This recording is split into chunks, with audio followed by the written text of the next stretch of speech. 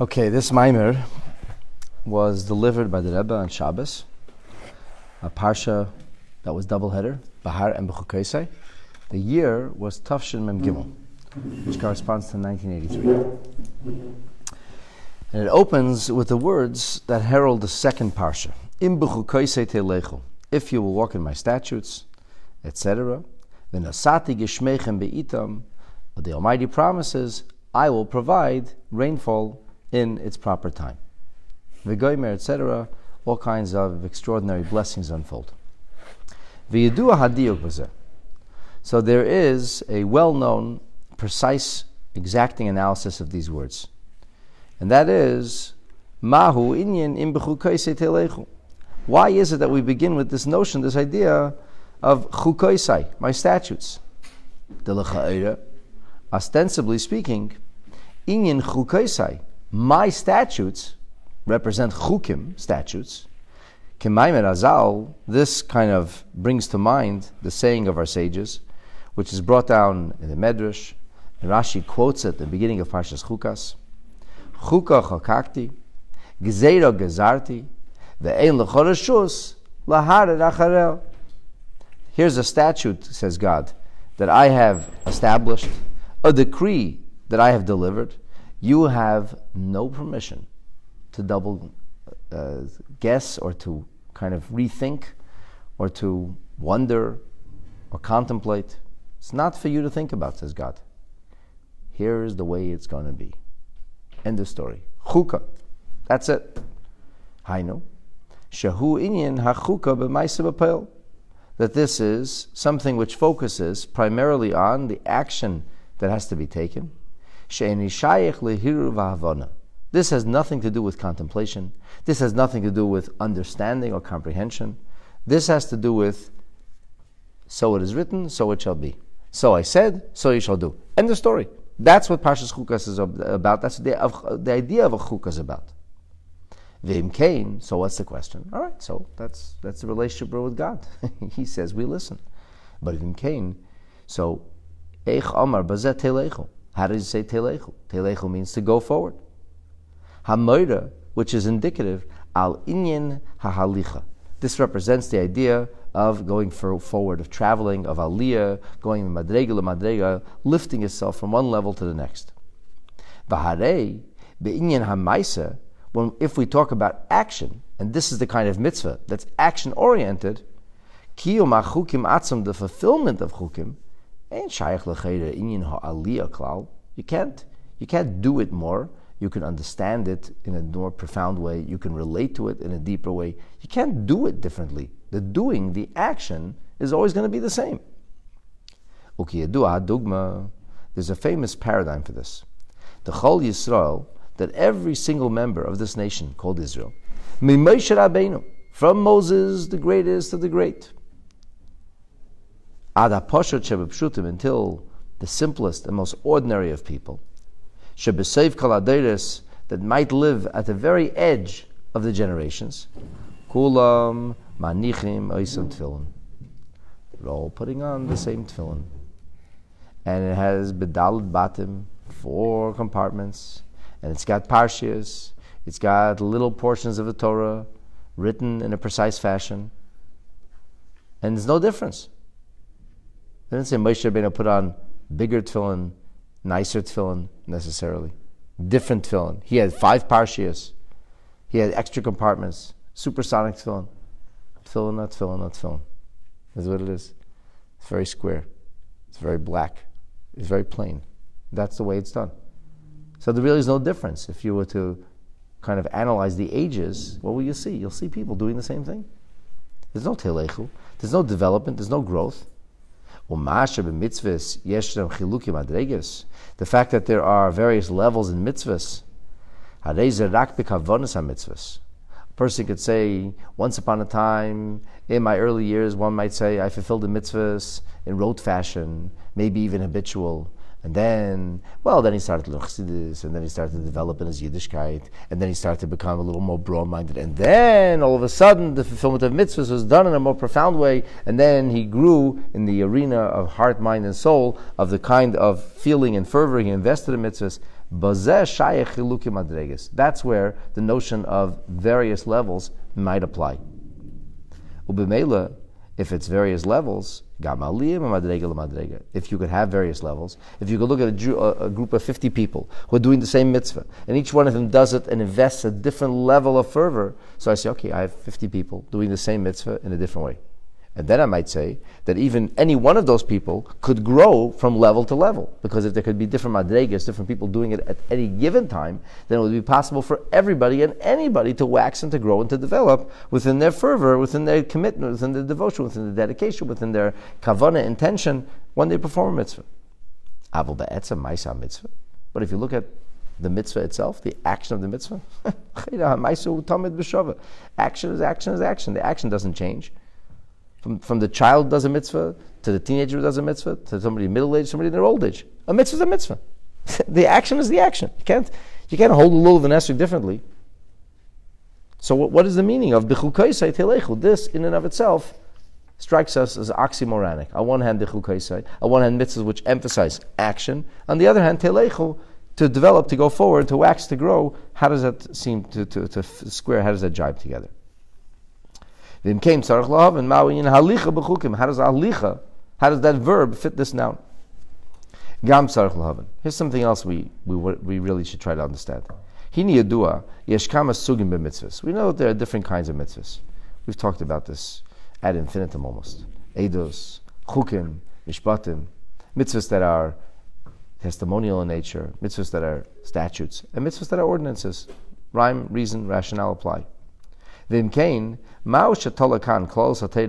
Why is it that here, when we speak about Yiddishkeit itself, broadly speaking, we are referencing Yiddishkeit, even though in Pshuta Shel Mikra on a literal level, we could argue what exactly this pasuk means, and what specifically this word earmarks.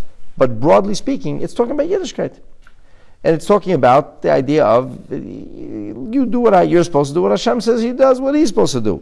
So Hashem says, you do your part, I do my part. And what is the your part called? Chukim. In fact, the way Rashi explains it, Tishmeru is not speaking about something independent. It's speaking about toiling and Torah according to Rashi. The Tishmeru doesn't mean that toil and Torah and to do mitzvahs. It means that when toil and Torah, the toil and Torah should be action-oriented, in a direction where I want to do mitzvahs as a result of the Torah that I'm learning. We can move in Pidush Rashi, as Rashi says, Shitu Amela B'Teira. And then in other words, according to Rashi, the words that represents the action we must take.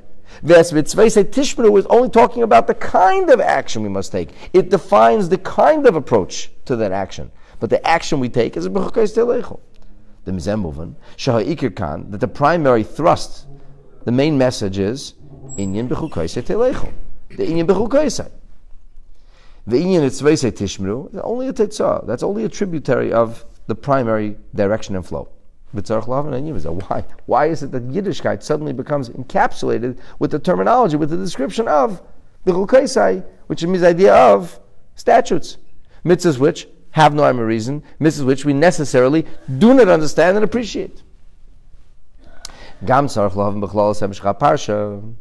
Finally, as the parsha continues to unfold, if you'll follow my statutes for the Sati Gishmechem Bita, I will give the proper rainfall in its rightful time, says HaKadosh Baruch Hu. Here's a parsha that if somebody would say, so what's it about? What would you say? Reward for mitzvahs. That's the simple. The simple synopsis is that the whole beginning of the parsha speaks about the reward for mitzvahs. This itself needs to be understood. Why is it that here the Torah hinges the performance of mitzvahs to the idea of giving reward? One might say, that the schar is not Hashem going to give you a reward. That's a natural result. Clean living results in good health. This is an organic result of fulfillment of mitzvahs. Loi b'derech segula. Not as if Hashem promises you, here's what you do your part, and I'll do my part. No, here's what would happen automatically. If it'll be if only you'll do what I'm expecting of you, then naturally, B'yishmechem will become be'itam. Then the rainfall will come naturally in its proper times. The truth is you can't say that. Why can't you say that? Because the Torah itself says otherwise. How? The Torah says, what's the next word? V'nosati.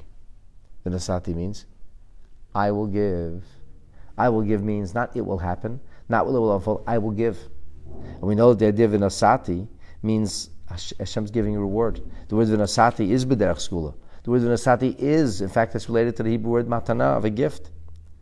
And you move on. Why is it that the reward for mitzvahs then is Yehudim Gashmiim, is natural, material rewards? Shouldn't we be getting heavenly rewards? Shouldn't the mitzvahs be more valuable than a little rainfall? Than a spoonful of sugar? Shouldn't the mitzvahs have greater virtue than just material payback? I mean, that's an obvious question. So here is a kernel of explanation, kind of like a loftier, larger way to understand the whole picture. And when we have an elevated perspective, many of the questions that were articulated will simply dissolve. Why? Because the only reason we have these questions is because we have a limited understanding of what's actually being discussed. Once we have an elevated, a rarefied understanding, once the Rebbe elevates our perspective, so naturally many of these questions just fall away. So that's why you can talk about a nakud of a beer. You don't have to give 6 different answers. A nakud of a beer means here's a kernel of an idea. And once you get this kernel of an idea, once you get the kernel, once you get the essence, it elevates your perspective. And then naturally the questions will simply dissolve and fall away. So Masha Kasav Kan Lashon B'chukaisai. The kernel of the idea is, don't look at B'chukaisai only as chukah, but rather read into that word Gam Miloshin Chakika. Read into that word engraved. Engraved. Dehine. What does this mean? Batzino B'Torah, we find with regard to the Torah and its Nisinos Yisrael, it's being given to the people of Israel. Kama v'kama dargas. We find many levels. There's what's called Torah Shebechsav, there's the scripture. There's Torah Shebal Peh, there's the oral Torah, oral teaching. There's Aseres HaDibros. We even have the 10 statements, which are said to incorporate or include Kol HaTorah Kula. And then finally, we have this idea of the luchos, of the tablets of stone. That's also part of the Torah. That's a major part of the Torah. Not just the ideas as they were stated, but the actual tablets of stone that were given to us. Even though the entire Torah was given from Mount Sinai, the whole written Torah, the whole oral Torah, which includes all of the novelty that we stumble upon through our efforts in the future, that too was already given L'Moshe Sinai, which is actually a message that precedes Parshas B'chukosi and Parshas Bahar Sinai. All the details were said at Sinai. You cannot compare an oral idea that only shows up in a Mishnah to the concept of something which is engraved in the luchos. The primary essence, the primary idea, motif of engraving, as is explained elsewhere, is in the luchos of the Shenis Dafka, specifically in the first set of tablets that were tragically broken. So what then is the difference between words that were engraved on tablets of stone by God and ideas that were passed down from generation to generation? The B'Torah Shebal Peh, in the oral Torah, the person who is speaking, or even the Torah that the person is speaking, there are 2 separate things. There is the Torah ideas, there is the student of Torah who is identifying with, articulating, and sharing these words of Torah. But ultimately, the Torah exists in independence of the person who is studying, who is knowledgeable, who is sharing the words of Torah. Torah is a Torah, it's a Torah idea. You can absorb this Torah idea, you can absorb it in a very profound way, you can even discover novelty in it, you can share it, but ultimately the Torah and you are 2 separate realities. Even with a book, a scroll of scripture, a Sefer Torah, which is written by a specially trained scribe, and it's written on material, actual parchment. Then what happens is that the letters and the Sefer Torah, they become one. So it's not a separate thing anymore, it is a Sefer Torah. There was a time that the ink and the letters were separate. There was a time that the letters were ink in a bottle. There was a time that parchment was just empty parchment waiting to be written on. And then a time when the words of the Torah were actually written onto the parchment. How did the ink and the parchment get married? How did they come together? They had a shadchan. Who brought them together? The Sefer. It's b'maaseh adam. It's through the efforts of humanity. Precisely because it's through the efforts of humanity that it comes together. Precisely because it was brought together by humanity, precisely for the same reason it's possible for it to be divided and separated. In the letters that were engraved on the luchos,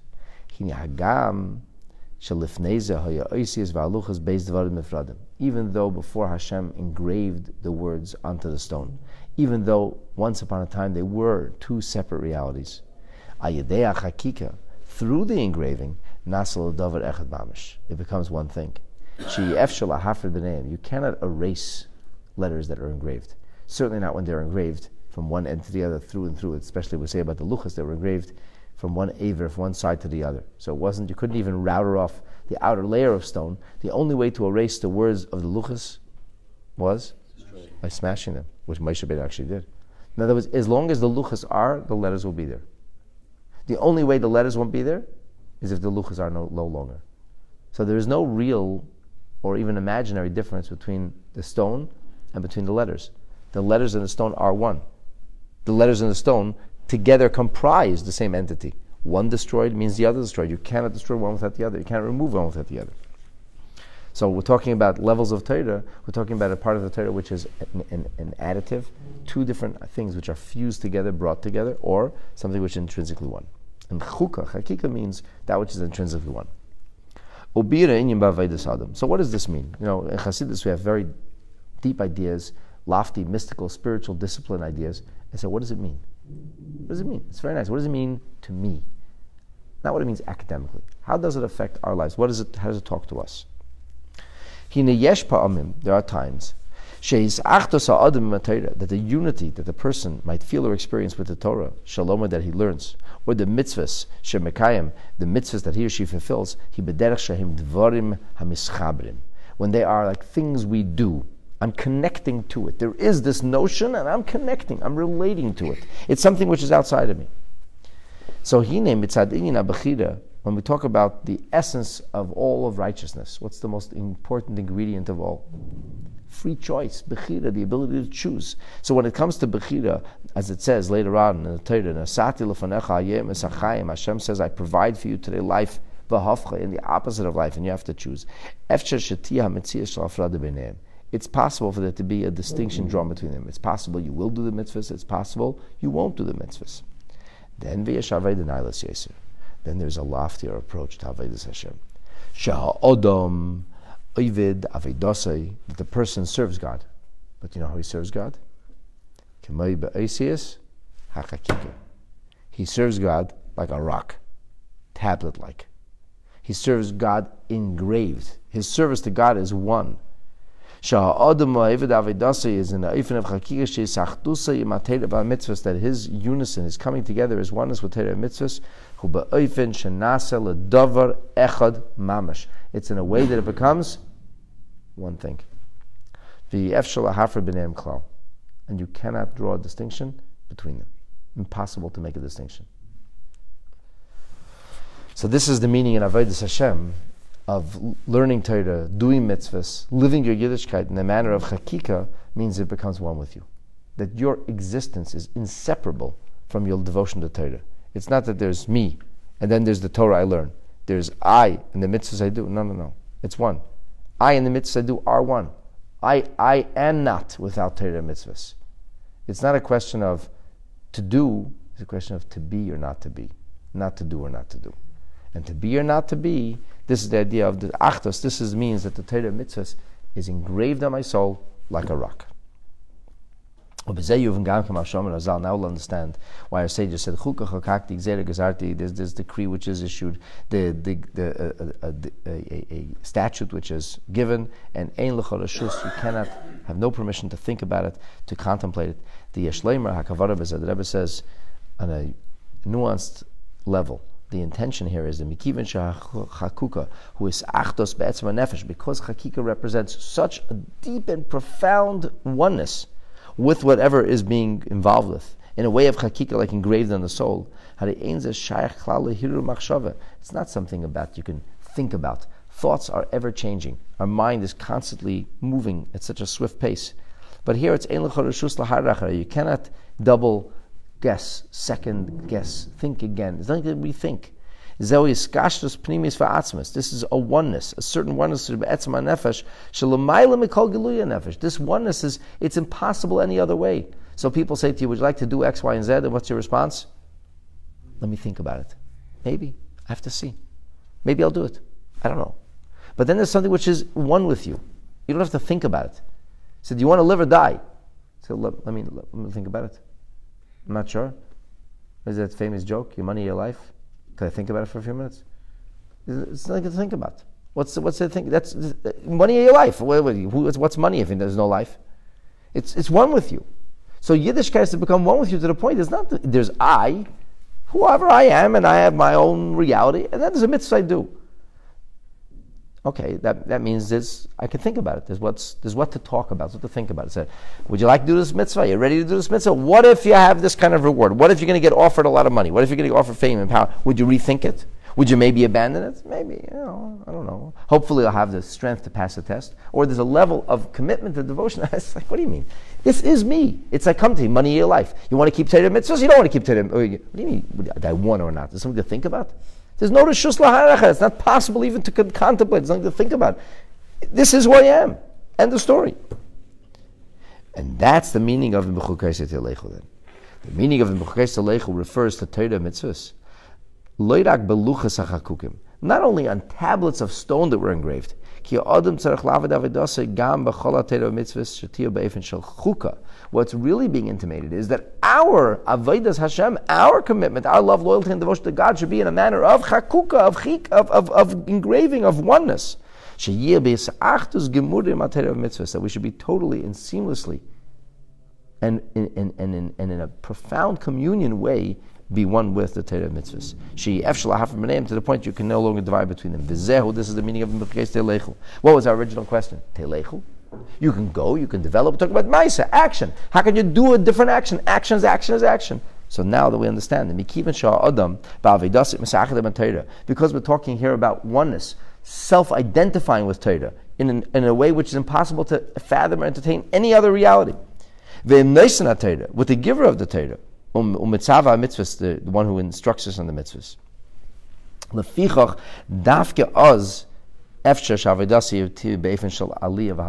The question was, what do you mean halicha? What do you mean going? What do you mean developing? How could you develop? It's just action. Actions don't change. And the answer is, no. Chakika doesn't just mean action. Chakika means that it becomes one with my soul. Chakika means it's engraved in my being. And when it's engraved in your being, then there's the real halicha. Then you can really go, because God is infinite. Yes, my Yiddishkeit is one with me. But since God is infinite, and there are infinite levels to divinity, and infinite levels to godliness, so if I become one, self-identify in a seamless way with divinity and godliness, that means that I shed my reality, I become totally enmeshed and involved and committed and engraved, so to speak, into the reality of divinity that becomes my self-identity. And since God is limitless, there must be limitless level in how that grows and develops. Even though standing in the earlier level,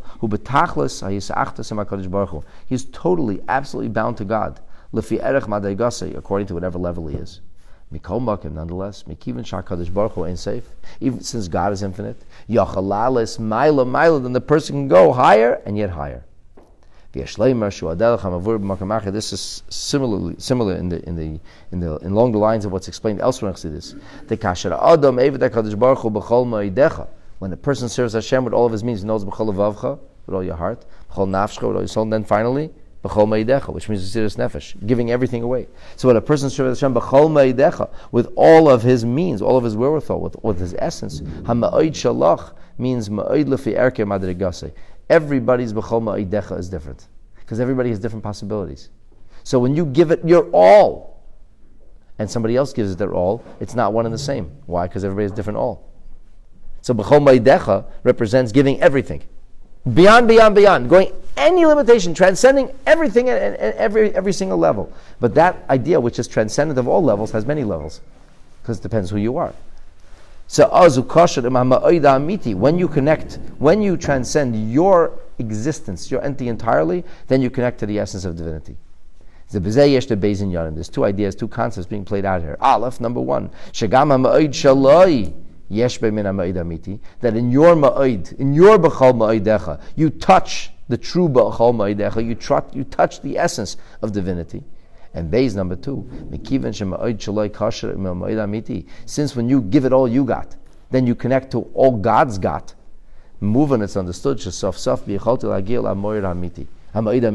reach the ma'id, you can reach the true essence of God because you gave it all you got, because you forgot about yourself and transcended yourself entirely.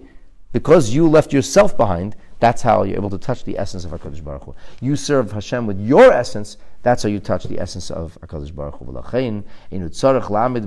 He shouldn't stay in the same place. On the contrary, continue to go higher, and yet even higher.